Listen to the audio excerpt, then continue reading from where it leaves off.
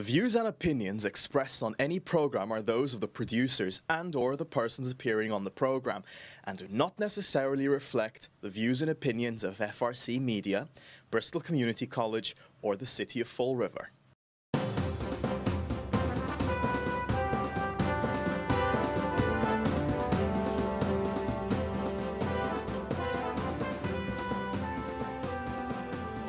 Well, welcome to Spindle City Straight Talk. I'm Chip. And I'm CJ. And it's Thursday for the Friday show. Yes, it is. It's Thursday for the Friday show, so it's going to be interesting.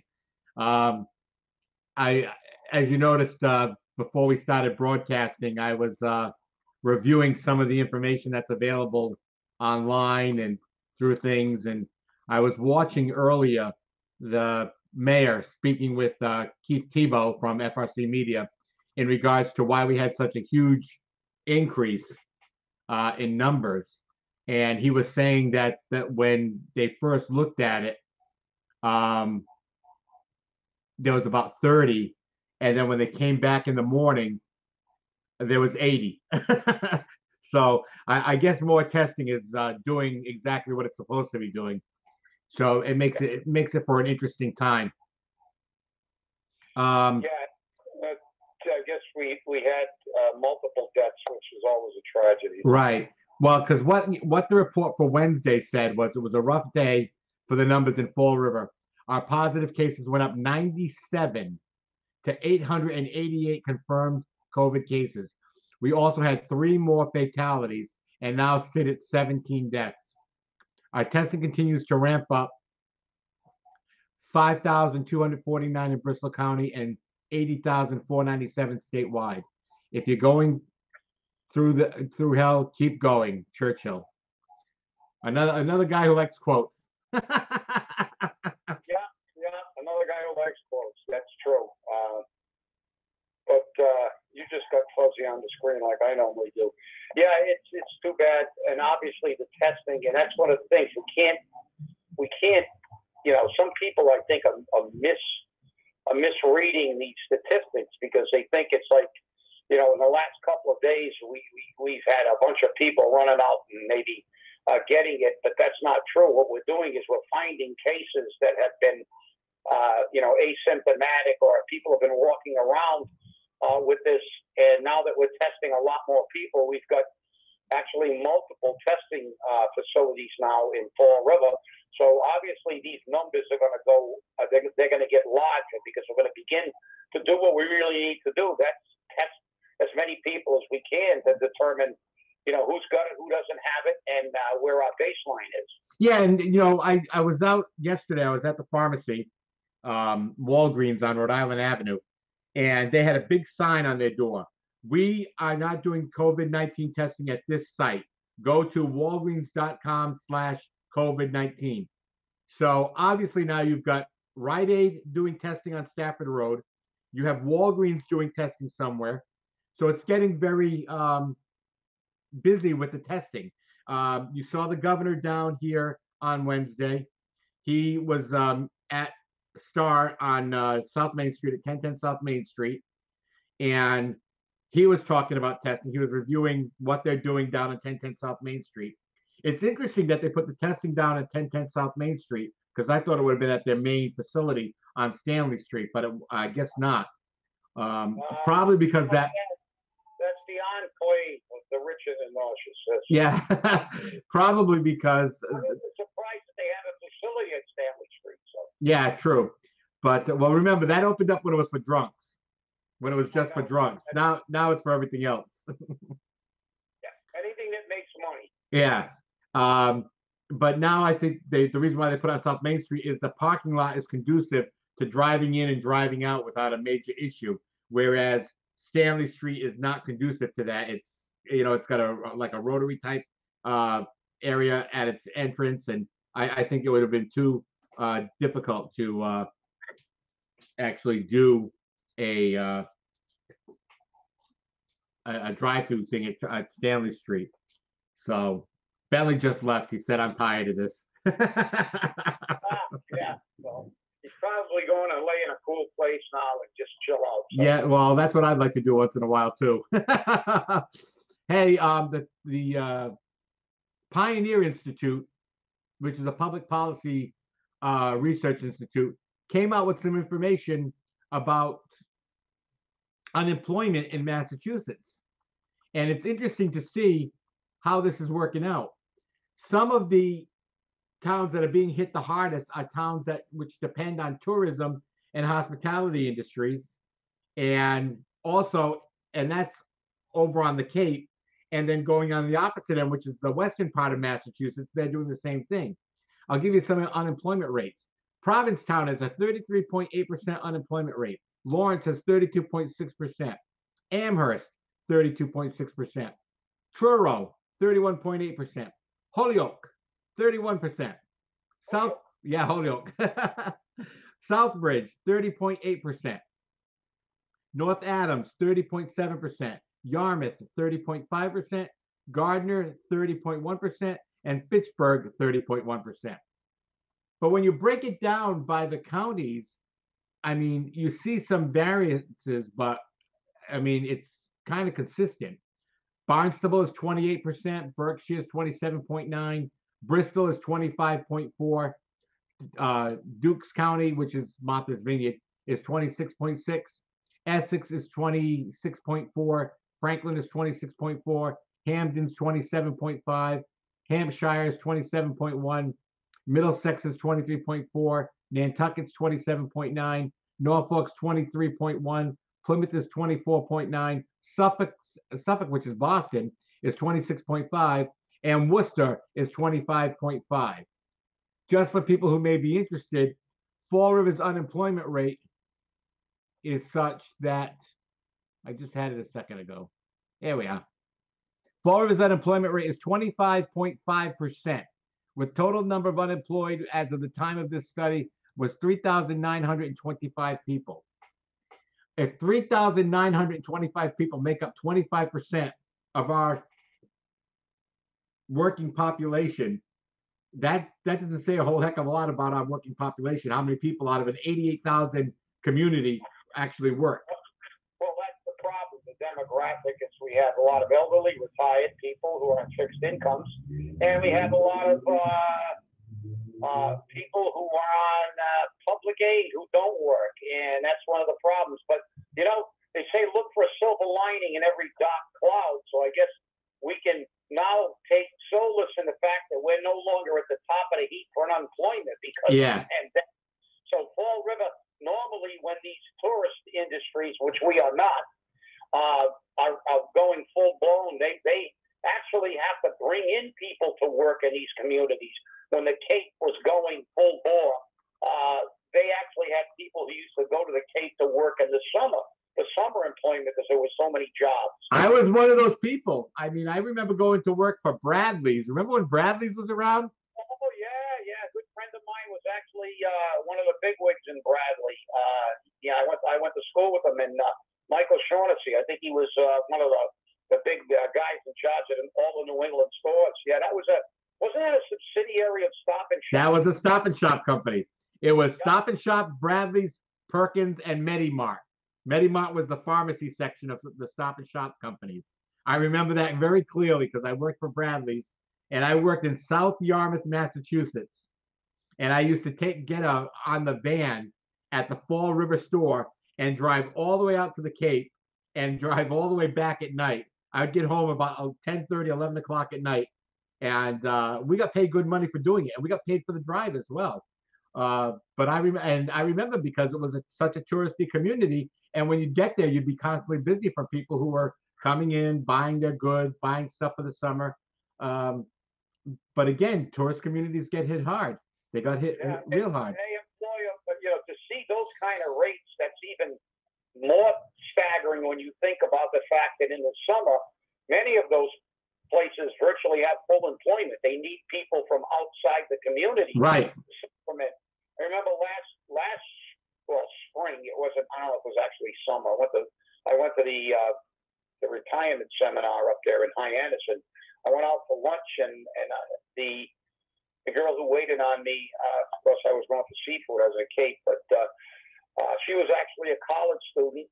We got to conversing, and she was a college student who went there to work for the summer to make money, when she went back to college. So there were a lot of people from not from those communities. So this has taken a tremendous impact on the economy, and frankly, I don't know. It's going to be a very, very long time. And even when we're back to the new normal, we don't know if places like Cape Cod and Maine, which is many people vacation, on the coast of Maine, or whether Old Orchard, Ogunquit Beach, or Old Orchard Beach, and all the other places farther north where they have shops. And I don't know if it's ever going to be the same, because if you go to Maine now, what are they going to do about social distancing in hotels and restaurants and those places that fundamentally their economies in Maine in the summer, southern Maine, are really, really heavy in tourists, not only from the United States, most of the United States, but from Canada, because they have tons of Canadian tourists down in southern Maine. So this is it's going to be a very difficult time. And, everybody is talking. I just saw this morning on the local news that Raimondo is now saying that they have an $800 million deficit in the state of Rhode Island. Of course, they're attributing everything to the coronavirus. But remember, we were there first. We had a $4.7 million deficit before there ever was. Exactly. We cannot forget that. We have to remember to hold our politicians' feet to the fire, because, I love it when with the rhetoric. They're all great with rhetoric. I saw a legislator, a federal level, reaching out to people and saying, well, this is not a red state or a blue state issue. This is an American issue. Yet that's the same guy that voted for the bill to give illegals who don't even belong in this country the stimulus package, while people are going without money, businesses are caving, and they're more worried about people who don't even belong in this country than they are for our own citizens. So, you know something, Congressman, you're right. This is an American issue, so let's take care of the Americans. Right, exactly. That's the guy with it, because I'm not real happy when I see stuff like this. Well, people are all upset about the stay-at-home orders, and they want to lift these stay-at-home orders, and they want to get back to the economy. Well, they could be, they could maybe they should file a case with the Massachusetts Supreme Judicial Court. In a 4-3 decision, the Wisconsin Supreme Court on Wednesday struck down the state stay-at-home order, handing Democratic Governor Tony Evers a defeat in his administration's response to the COVID-19 pandemic. Republicans and some business owners cheered the ruling as a win for liberty, while local officials in Dane County and Milwaukee immediately announced they would be enforcing the state's rules at the local level, creating a de facto regional approach to combating the spread of the disease. So even in other states, there's problems with this. People want to go back to work, but they don't care how they go back to work. And last night I was watching Nova. I mean, you know that you're bored and you're tired when all of a sudden you're watching public broadcasting. But it was on decoding COVID-19. It was a very good hour-long program. If you get a chance to watch it, I think Friday it's on at 3:00 in the afternoon on channel 36. I watched it on channel 53 out of Connecticut. But they were saying how when we start opening up the economy, we have to do it carefully. And that what's going to happen is what we thought was normal back then is not going to be normal now. When you look at amusement parks right now, they're already planning to reopen. And the way they're going to do that is you have to make a reservation for a specific time to show up at the park and be admitted to the park. And I think that's going to happen in all the amusement parks, where you're going to be making reservations. You're going to go, and you're not going to be waiting in lines to get on attractions. What you're going to be doing is getting a pager or something that's going to buzz you when it's your turn to go on the attraction. and I think you're going to see that in the restaurants. I think you're going to see that in, even in the concession areas. It's going to be very difficult to get back to work the way we should. And people are going to be interested. I mean, I'm getting used to now having doctor's appointments on the phone, or on the computer. And is that going to be the new way? I mean, just look at what Twitter did. Twitter said that they don't want their employees to ever come back. They want them to work from home forever. This is the change that we're going to be having in this thing. And one of the big things that I don't think Fall River is preparing for, and I could be wrong, Dr. Fauci, who is a very knowledgeable man, he's been with the NIH for a very long time, and he was the go-to guy on COVID for the longest time, said that we may not be able to reopen schools in September. If we're not able to reopen schools in September, what are our parents going to do with our children? That's going to create a major substantial problem for these children. We're not going to be able to support running lunches out to the community every day like we've been doing since March. We're not going to be able to support having teachers teach remotely all the time. And how are we going to keep track of these kids? These kids need socialization. Where's the money going to come from? Well, I actually saw some commentary on this because there's already things being bandied around. Because I saw one program where we were discussing this, saying many people should think about withdrawing their children from these high-priced institutions and just sending them to an online community college, because why do you want to pay $100,000 to go to Harvard and be taking classes in your bedroom? Exactly. So, I mean, that's a factor. I mean, these colleges, are they going to give? What are they going to do? Are they going to begin to give these classes at a discount rate? They're going to charge their astronomical tuitions. And people go to Harvard or any Ivy League school or any other prestigious school, whether it's MIT, because that name carries weight once you get out of those schools to get a degree.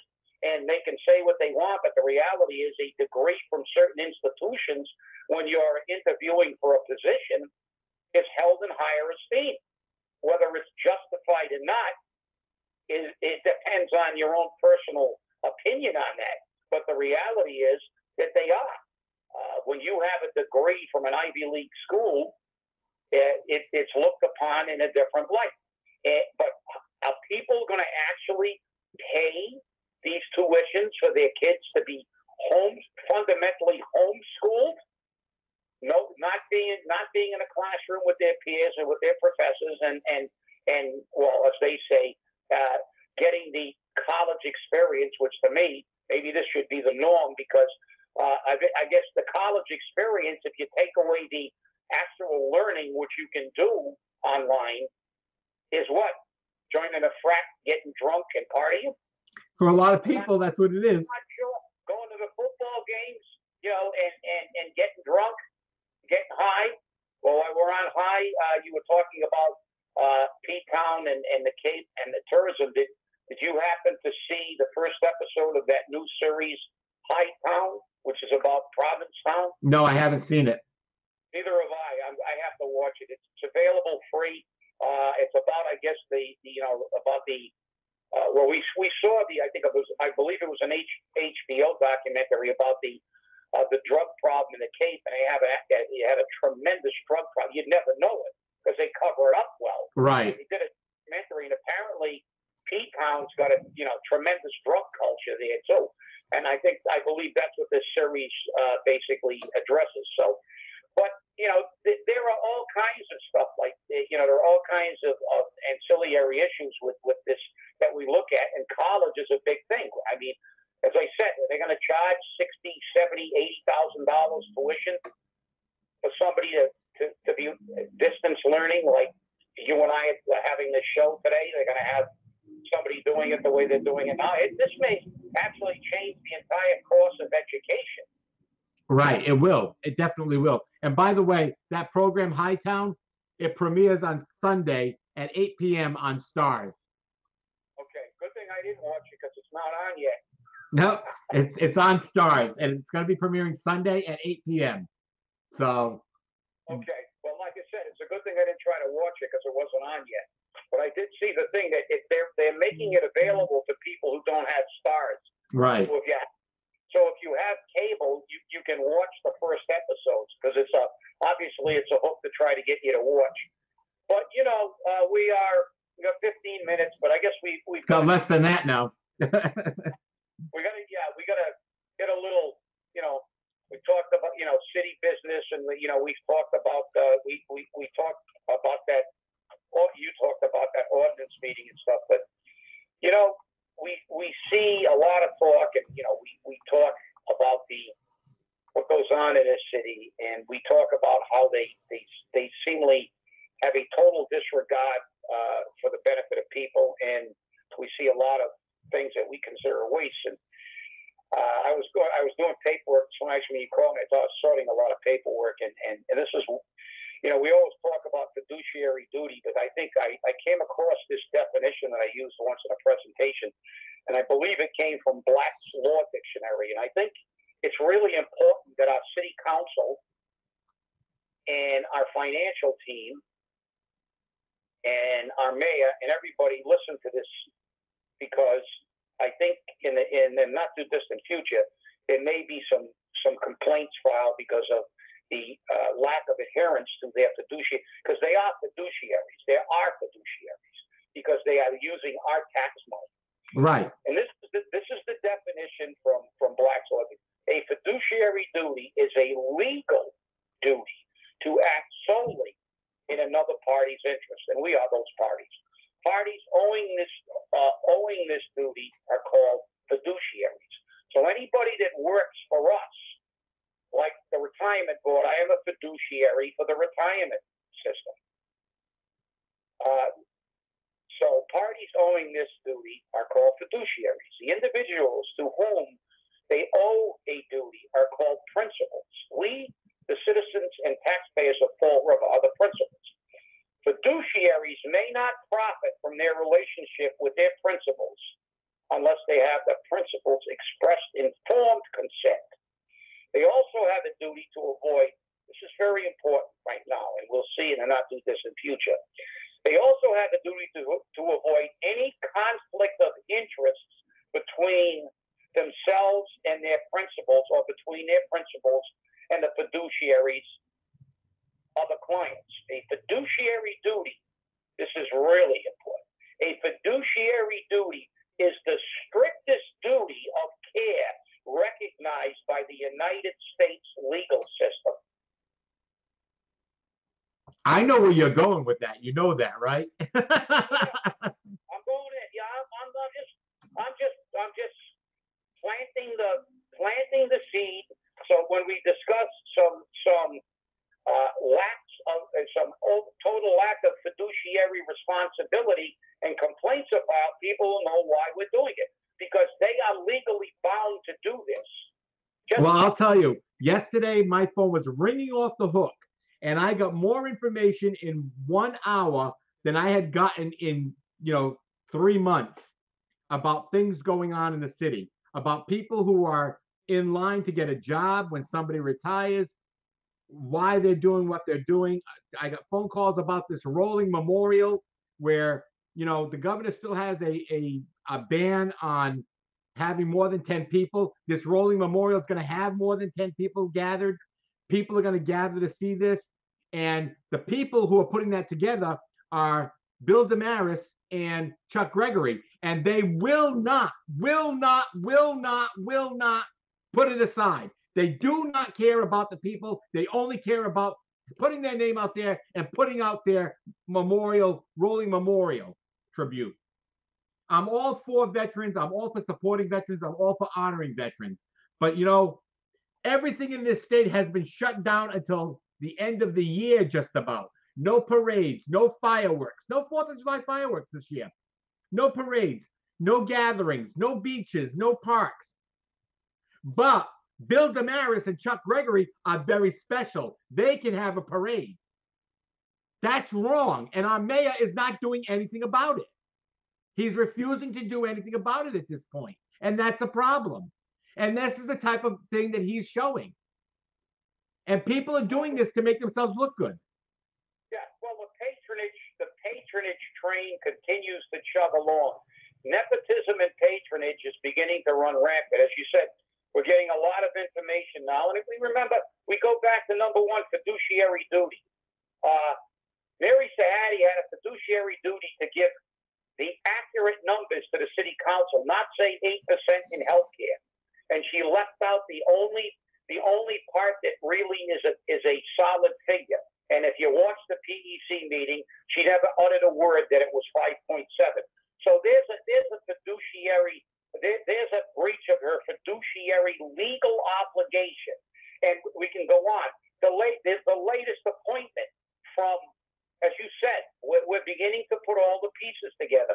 The latest appointment, somebody from Barrington, who's a doctor's son, who's also friendly with another power player, a big money man in the city of Fall River.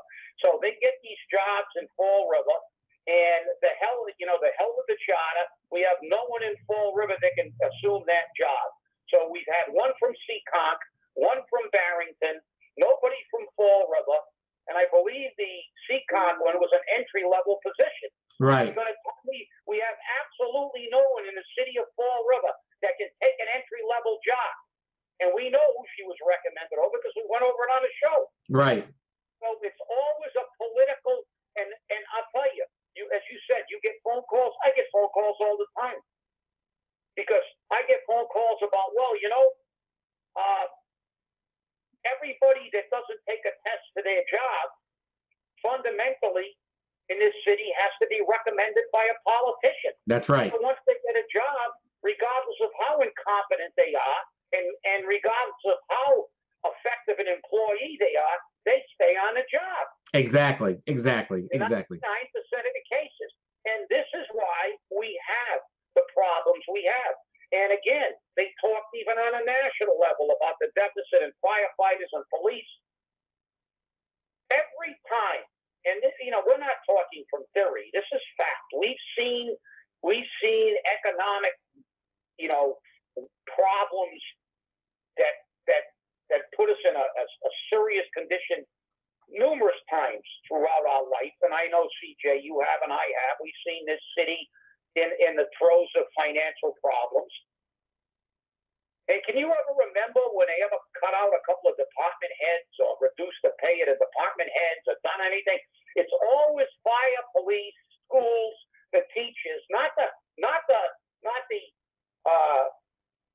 administrators in a middle school, not the CFO, not the treasurer for the school department. And I still say, why does the school department have a treasurer when we have a city treasurer and a city auditor? And they're responsible for the entire city of Fall River, of which the school department is part of. But no, they had to create a couple of six-figure jobs. They also have, as I said, they also have a maintenance department. Even though by city ordinance, DCM is responsible for maintenance on all city buildings. And that does not say exclusive of school buildings. Right.